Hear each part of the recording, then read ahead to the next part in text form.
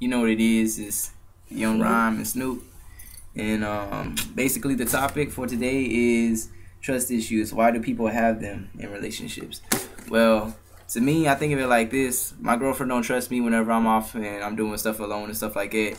Just like I don't trust her the same way. And like I've been having these lately, like actually this weekend, because she been going off dancing and stuff like that. And like you just gotta learn, like, if they really care about you, you should know that they ain't gonna mess around you like that. I mean, and even if they do, well, that's their problem, because you're just gonna have to move around and swerve on them and just go find someone better than them. You know what I'm saying? Yeah, swerve on them. So that's basically it. Got anything else? Yup. I got a lot of shit to say. Okay, why do people have them? Trust issues. Why do people have them? Yeah. Well, one reason is because maybe the other person that before you got with them, they don't saying they don't saying they been through some shit. They feel like everybody out there, like, not saying, you know what I'm saying, like them.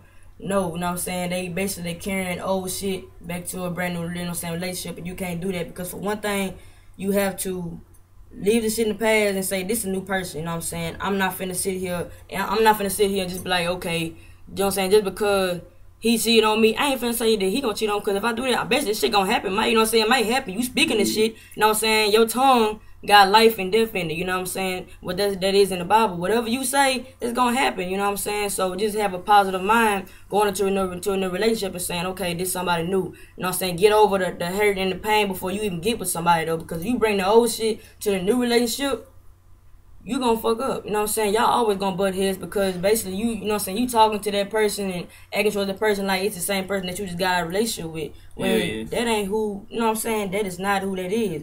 That's a totally different person, you know. Everybody not the same. Like some hoe ass niggas, you see real friends stick together. Then, you know what I'm saying, you see fake ass niggas that do shit together. Well, everybody in the world not fake. Just because you see a fake nigga did something to you in last year don't mean that the nigga you fucking with now gonna do the same shit. You know what I'm saying?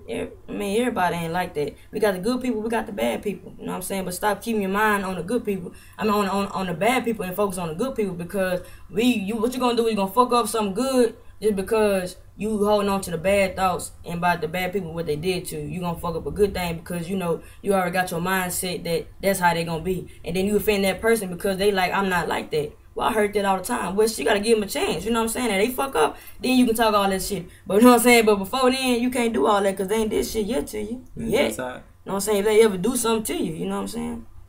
But yeah, that's all you want to say, bro? Yeah, basically all I gotta say. I'm gonna need a kid. Alright, man, to be the kid right here. Y'all already know what the business is.